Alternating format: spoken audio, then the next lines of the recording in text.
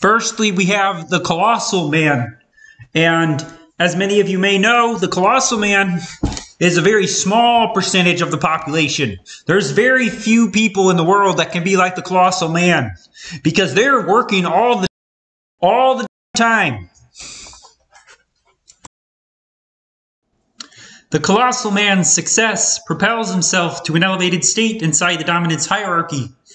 And with that, he gets the best things that life has to offer. He's incredibly attractive to women, and other men look up to him. Some of you may think you'd want to be a Colossal Man. Well, maybe not. Think about the responsibilities and sacrifices that position entails. You might think, yeah, I'd like to be worshipped by everyone. Ha! Think again! When people put you on a pedestal, it is very easy to screw it up. There are other men watching and waiting for you to make a mistake so they can claim your spot. It is very stressful to be a Colossal Man, and most men don't have the temperament to exude that lifestyle. After that, we have the Familiar Man. The Familiar Man is your everyday guy, not as high on the dominance hierarchy as the Colossal Man, but has enough status to settle into society in a way that offers himself security. He's exalted enough to be respected, but not too exalted where other men are actively trying to bring him down and negate his achievements. Oh, that's the button in my garage. Not the next slide. Sorry about that.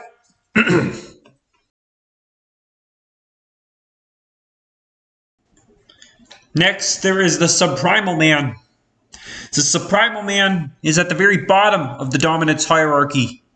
In early cognitive development, he did not learn to socialize with those around him properly.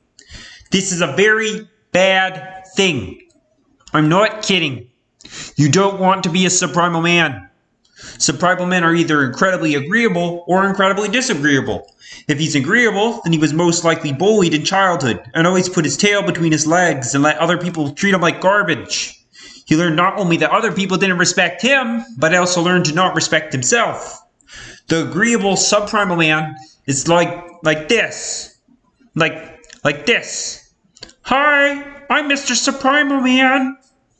Notice how I'm not making eye contact and purposely making myself smaller. That's the agreeable Subprimal Man. Now, the disagreeable Subprimal Man is another animal entirely. When he was younger, he would be the child that would steal toys from other children and be outright mean and never learn to get along.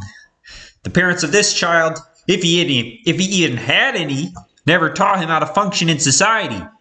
If you're a disagreeable Subprimal child, it's like, I'm the only thing that's important. Yeah, well, good luck with that. Maybe if he had parents that taught him simple things like cleaning his room or not allowing him to do whatever the hell he wants. He needs a parent to say something like, no, that's not okay what you're doing. If you keep doing that, there's going to be consequences. And the parent has to mean it and follow through. Lastly, we have the Subservient Woman, which is mostly considered, yes, you. Excuse me, Professor, but it seems like you're shifting the argument of your lecture into a framework which embodies anti-multiculturalism, and that is not okay. What do you mean? So, your speech is like, I feel as though I've personally been, sort of attacked through your rhetoric that is, so full of what now residing of hate speech against minorities. You're promoting oppression against that of minorities and the BLT community. That's not what I'm doing at all. And if you think that, then you haven't been paying attention this entire time. You're shifting the argument of your lecture into a framework which embodies anti-multiculturalism. I don't know why you're doing this. Are you or are you not shifting the argument of your lecture into a framework which embodies anti-multiculturalism? It's puzzling why you keep repeating the same nonsensical phrase. So you admit that you are shifting the argument of your lecture into a framework which embodies anti-multiculturalism. It's important to be able to articulate your words in a way that your listener understands.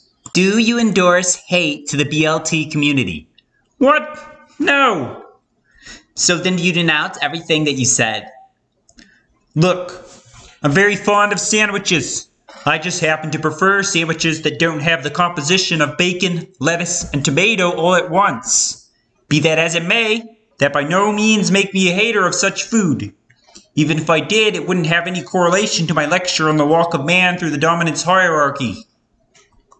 This is all wrong. I shouldn't even be here in this classroom. You preach about lobsters and making the bed. How dare you? No! I'm so sorry for my world! You're still shifting the argument of your lecture into a framework which embodies anti-multicultural, and you have a knife. Oh my gosh, are you threatening me with that knife? Are you threatening me with that knife? Well, that depends what you mean by threaten. Obviously, I have the knife, which makes you feel uncomfortable.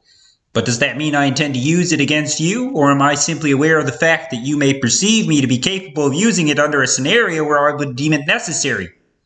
Make no mistake, there is always a line. A line that if crossed, serious damage could be implemented. But where that line is drawn is unknown to you, and maybe even to myself on a deeper subconscious level. Here is an avocado, a simple food with omega-3 fatty acids, a perfect snack for the colossal man in a time of disquietude.